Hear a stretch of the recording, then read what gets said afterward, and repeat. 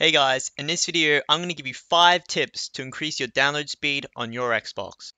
And please remember to like and subscribe if this video helps you so I can get monetized.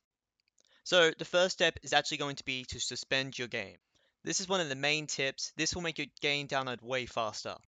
Then the next tip is to come to My Games and Apps, go down to Quick Resume, and you just want to remove all the games from Quick Resume. This just makes it so there's nothing else really happening on your Xbox, and this should increase the download speed again by a lot.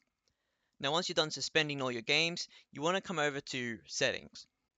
Then go down to Power Options, and here is your power options. Now you want to switch it over to Sleep, so the games you are downloading will continue to download while your Xbox is turned off. And this is extremely helpful because games will download faster while your Xbox is turned off.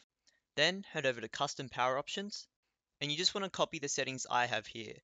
Yours will probably be on 6 hours of inactivity, that's fine. Just make sure that keep my console up to date, keep my games and apps up to date is ticked, so then when your Xbox is turned off, every sync will continue to update. And most importantly, make sure when console is turned off, turn off storage is turned off. Otherwise, if it's ticked, your games won't update while your Xbox is off. So now you want to head over to your network settings. Now, if possible, you will want to connect your Xbox to your router with an Ethernet cord, but my router is too far away, so I just use wireless, which is fine. But if you are using wireless, check to see if you have underscore 5 GHz or 2.4 GHz after your internet like mine. If so, connect to the 5 GHz. If you don't have anything after it, that's fine. So those are 5 tips to increase your download speed.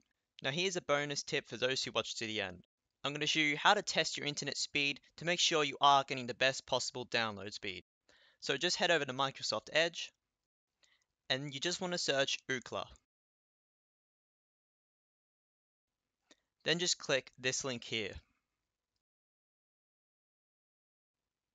Then click Go. So we can see my download speed is about 60 megabytes per second. So we can head back down to our download queue, and we can see I'm getting 70 to 80, so it's even better on my Xbox. So the last possible thing you can do to increase your download speed is to go over to turn off my console. Then you should be downloading your game at the best possible speed. Thank you guys for watching. Please like and subscribe.